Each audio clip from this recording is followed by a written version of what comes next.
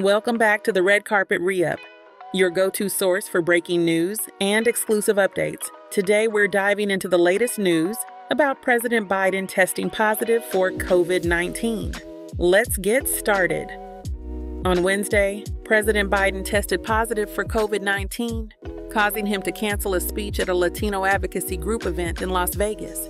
Unidos U.S. President Janet Murguía announced his diagnosis on stage after attendees began wondering about Biden's 90-minute delay. Biden had just taped a radio interview with Univision before the positive test was disclosed.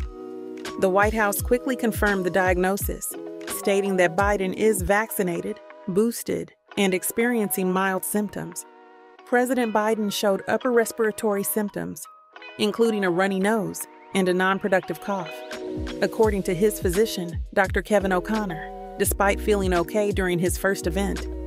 A COVID-19 test later in the day came back positive. He will be self-isolating in Delaware and will continue to perform his duties remotely.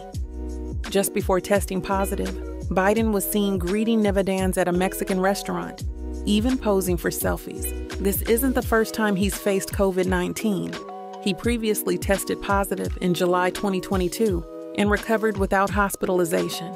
This diagnosis comes amid a challenging time for Biden politically. After a problematic debate against former President Trump on June 27th, where he appeared confused and made puzzling remarks, some Democrats are calling for him to step aside. Biden attributed his debate performance to having a cold, which raises questions about his recent health and public engagements.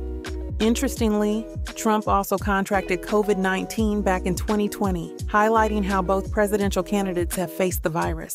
The White House has promised regular updates on Biden's condition as he continues his duties in isolation. This developing story will certainly have more updates, so stay tuned. Make sure to like, share, and subscribe to the Red Carpet Re-Up for more exclusive content and the latest news.